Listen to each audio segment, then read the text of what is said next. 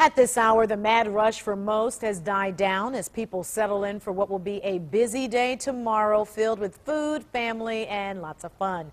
News Channel 5's John Kosich joins us live tonight with a look at those tying up loose ends. John?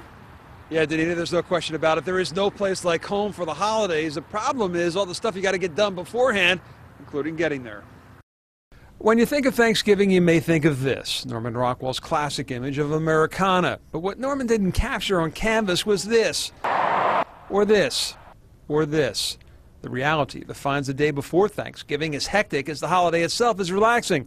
Just ask the folks braving area supermarkets tonight. It's kind of a madhouse in there. I'd rather not get caught up at the last minute, but you know how it is. Everybody's got to grab the last few minute items. But it's a hassle, some say, as part of the whole Thanksgiving experience. It's the thrill of just seeing everybody just getting what they need here.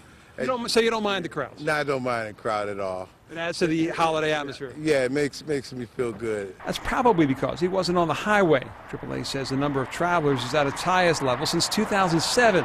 Not that we had to tell Steve that. Slow, traffic moving, super slow. He drove up from Cincinnati and got stuck in Columbus. He'll head back on Saturday because traffic on Sunday, I think should be brutal. That's why we're leaving Saturday. I think you're going to see a lot of traffic. Donald agrees. This day gets the attention, but Sunday's the worst.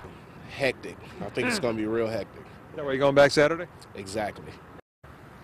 And that's because while travel today is kind of spread out, the rush to get home on Sunday is more condensed, and the goodwill and good cheer not quite as present.